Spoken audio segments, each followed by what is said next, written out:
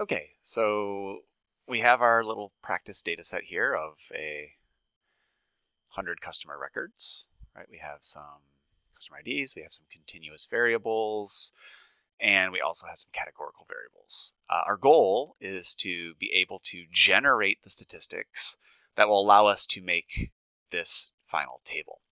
For now, we're not going to worry about formatting. That's making it look pretty. That's a little bit later in the video.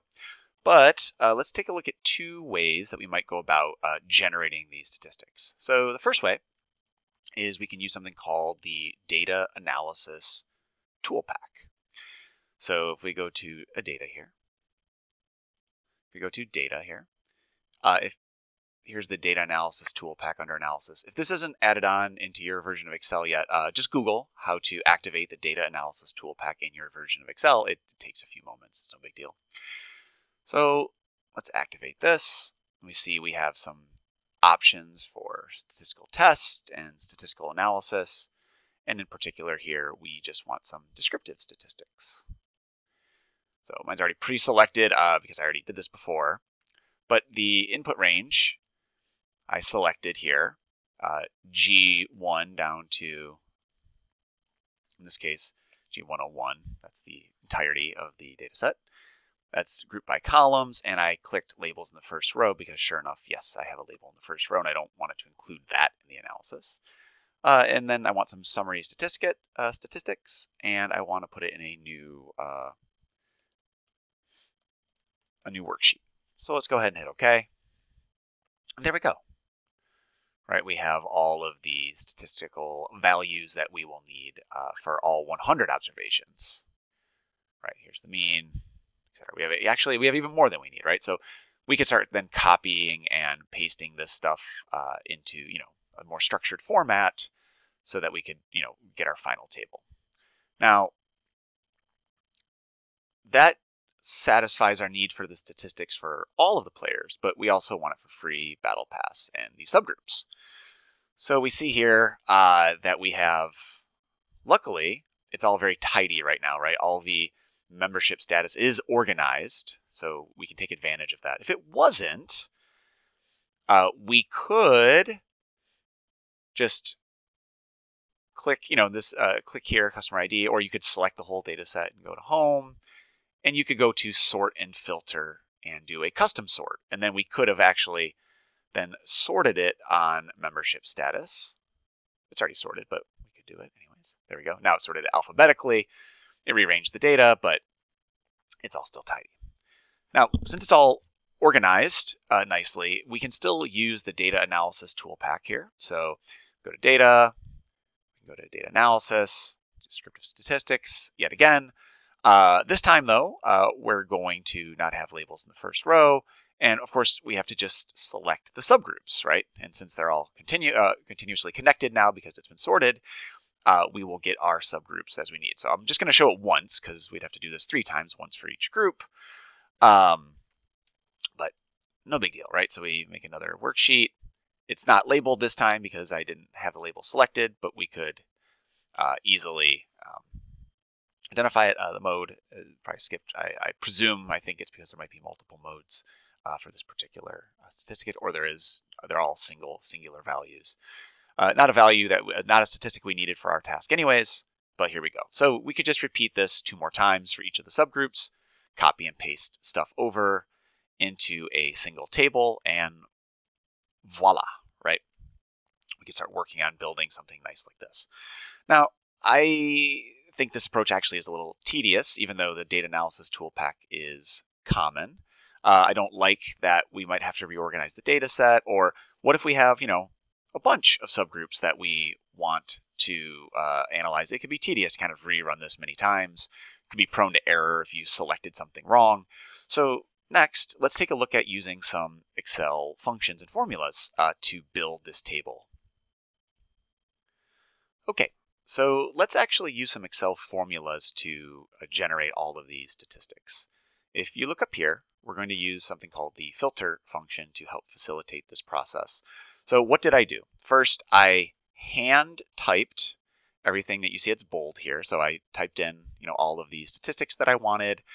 I typed in, and importantly, you'll see here in a moment, you'll notice that I have all players, but then I also have free, battle pass, and elite battle pass. And for the moment here, you'll notice I am using the exact same convention of typing as it's shown up in the data set, meaning you'll see there's no spaces between battle and pass. That's going to be important in a moment. So clearly, I've already built these functions out. We can see that I'm replicating the statistics in the completed table. We haven't formatted them, and we're not going to worry about that for now. But how did I go about doing this? Well, let's first take a look at all players. So here, I used a simple count function. So we're counting all the observations from G2 down to G101. And there's no missing values, so we count up all 100. Great. And then we just proceed using the same basic strategy with the average function, the median function, standard deviation, stddiv.s. The .s is important because the way you calculate a standard deviation depends on whether you're talking about you have the whole population or you have a sample. In our case, we have just a sample of 100 customers, so it calculates that properly. We use the min function, the max function, and finally we use the skew function. So structure is exactly the same for all 100 observations. We're selecting the same range. We're just using the different Excel formulas that are available. Now, for those of you who are not as familiar with why do I have these dollar signs in front of the G and the 2 and the G and the 1, that makes this an absolute reference, meaning typically if you make a function in Excel and then you drag the function or somewhere else, it'll replicate the function, but it will shift one down, one over, or however many you move, the cell references as well. But in my case, when I did this here, I didn't want that. So I first built this count function, and then I dragged it down here. Of course, if you look, see, it's replicating the count. Notice that the cells didn't shift, right? I locked them into place, so it's still selecting the right range. And then I just changed this part and switch it to average. So that allowed me to sort of conveniently drag it all the way down and just make a few quick edits instead of having to reselect the range a bunch of times. Okay, so that's pretty straightforward, and we can appreciate there's some basic, statistical functions in Excel. Now, how did I do this for free? Again, the strategy is going to be exactly the same for all of them, other than just we're using, different functions. So let's just examine the average. Now, if we look at the average, we'll see that there's a lot more going on, right? So let's kind of break this apart. First, we do see in the end, we're doing the average function, right? It's on the furthest outside. And we can also see that it's selecting G2 to G101. So clearly we're taking the average of that. But somehow it's only taking an average from that entire range, only those membership statuses that had the word free. It's, those 73 people. How did it do that? Well, we used the filter function. So the filter function says, all right, select the array that you want to, do whatever other function that you're going to do. But then what's your criteria? In this case, we were able to, we selected a same sized, that's important, it has to match the size, array here, so with membership status. And then I said it has to be equal, so only calculate the average, filtering out anything that's, anything that's not what's in cell P3, right? P3 here is the word free, which I typed exactly the same as it was in here. So it's looking for all of the instances of free, and then it skips these others as well. Great. Now, if you look a little closer here, you have to just trust me, the median, standard deviation, it's all the same idea, just using different functions. Now, somehow I was able to select all of these functions, and then if I drag it over, oh wow, it works automatically, right? I'm able to get the battle pass and the elite battle pass. Now, how did that work? Well, let's examine the elite battle pass mean here. How did that happen? So if you look in here, you'll notice that, of course, I had the absolute references on the G, the 2, the G, the 101, the H, the 2, H101, so on. But I had a slightly different reference approach. I had a partial absolute reference here for the term at the top. I did not have a dollar sign in front of the R, but I did have a dollar sign in front of the 3. So what happened? As I dragged the function over, 3 stayed in place, so it still kept referring to row 3 here. Oops, there we go.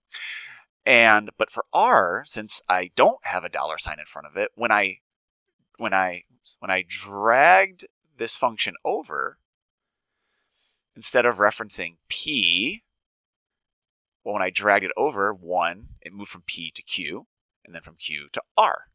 Hence, this partial absolute reference allowing me to conveniently build out my functions quickly. So another moral of the story here is we have to be attentive and mindful of use of absolute and partial absolute references in Excel. So at this point, I typed all this stuff out. I have the values. The formatting's not nice, but we'll get to that in a moment.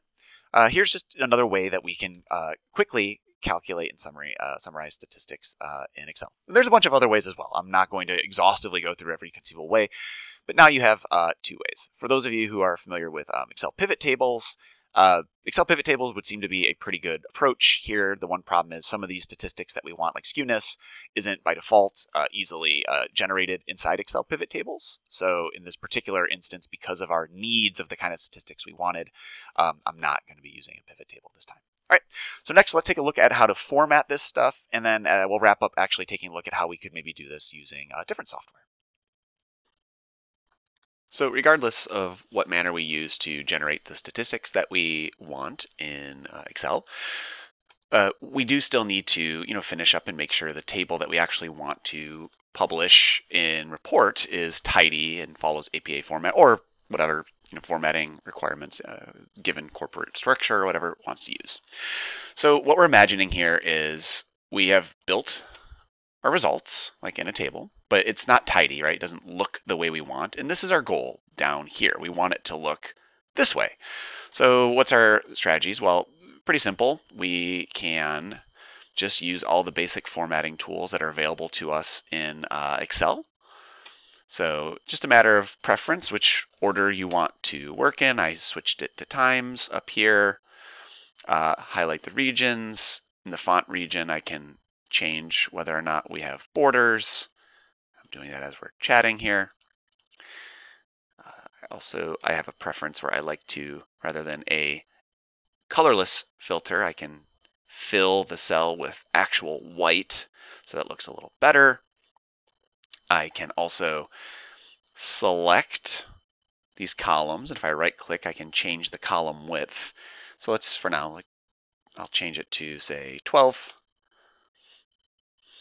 And then clearly we still have some rounding issues. So let's see, by default, most of these are to 2 digits. So we look up top here and just clean that up. All right. And then for these 5 statistics, we actually want to show dollar amounts. So we can switch it to currency like that. Right. So remember, when we did all this formatting, we didn't change the data. We just changed how it was being presented. So there we go. We can do a little editing as needed here. This is a flat file. There's no cell references anymore, so it's not messing or altering any of the results. And then, of course, we could just add in our final formatting, like table 1, summary, blah, blah, blah. I trust that you understand that that's not appropriate for you to do. We should label it clearly. And here we go. Very nice. So there you go. It takes a little while. Sometimes formatting things in Excel can be a little tedious when you're new to it, but pretty quick you develop like a workflow that works for you to sort of expedite this process. So I moved quick, but just remember that everything you need is pretty much up here under the home and in this ribbon right here. So enjoy. So alternatively, of course, we could use a variety of different statistical software to accomplish the same basic task. Just quickly, let's take a look at doing this in SPSS, something that we don't utilize formally in 642, but a common piece of statistical software utilized regularly. So we have the file open, and we see what we want here. We want spending on season, and of course we have our membership status. So what we can do is we can go to Analyze. Oh, I gotta move my recorder, sorry. Analyze, we can go to Descriptive Statistics, right? And this frequency menu here is where we are going to be able to get a lot of the descriptive statistics we want. Funny enough, the descriptives one doesn't have quite as many options. The frequency is more complete. So, but we also want to split our results by subgroup. So first, let's analyze this, run descriptives, frequencies, select our variable, spending. We don't need a frequency table, but if we check statistics, we have a variety of options. And in our particular case, we just want the mean, median, standard deviation, min, max, and skewness. Okay, there's clearly other options here as well. And we can hit OK and we can run this analysis. Pops up in a new screen and voila, here's our stuff. Okay, but now we want to do it for all the subgroups. There's a variety of ways to do this. A quick way to do this here is just go to data. We're going to split the file, which funny enough, it doesn't actually split the file. It just makes it so that when we run things, it'll break it into the relevant subgroups here. We go to organize output by groups. So what are our groups? Well, in our case, it was membership status. Now that we've activated this, now if we go back and rerun that exact same analysis, so I change nothing, hit OK, and here we go. We also now have our frequencies by the different tiers. So you can double click into this output from SPSS and do a lot of editing, but it's a little clunky. I don't really enjoy it. So another option here is we simply go to, we can right click, we can copy as an Excel worksheet, just to illustrate this idea. And I opened up Excel after it was copied, and I simply just paste it in. And it doesn't look great, right? It's a little messy, but you can imagine now I could copy and paste all of the different subgroups, and then I could go through the process of cleaning up and tidying up the structure of the look of this particular table using Excel's formatting tools. Just personal preference, I find it to be a bit quicker and easier to work with for final formatting in Excel instead of SPSS, but there are ways to do more advanced tuning in SPSS as well. So that wraps it up. Thank you for checking this out. And if you want to play around with SPSS for any course stuff, let me know. I'm always happy to support that, and you do have free access as SDSU students.